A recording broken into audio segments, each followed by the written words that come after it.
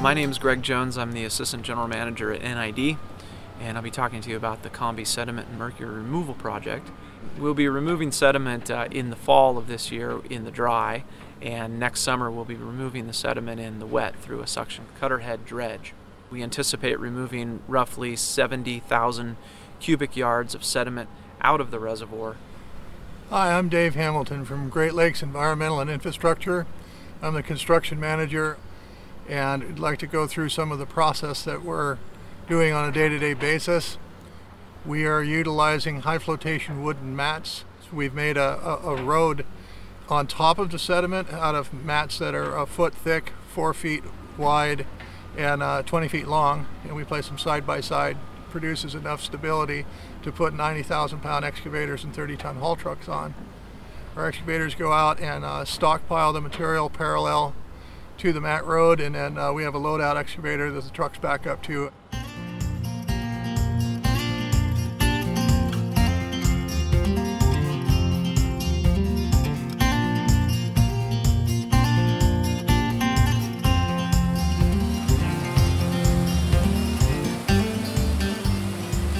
We don't do any water work. We're out of the water. We have silt fence around the perimeters. Mercury was used in the gold rush era of the mid-1800s, and a lot of that mercury is left in the hills and the surrounding mountainside of the upper watershed of the Sierra Nevada. The last 100 years, that mercury has washed down with the sediment and accumulated in the reservoirs of the Sierra Nevada. NV5, working for Nevada Irrigation District, has done extensive soil sampling and soil testing out on the sediment bed prior to excavation.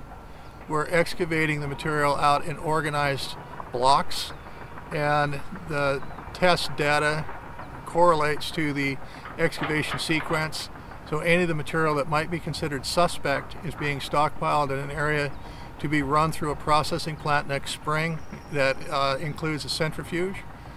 And the material that is not deemed suspect is being stockpiled in a different on-site location for future use.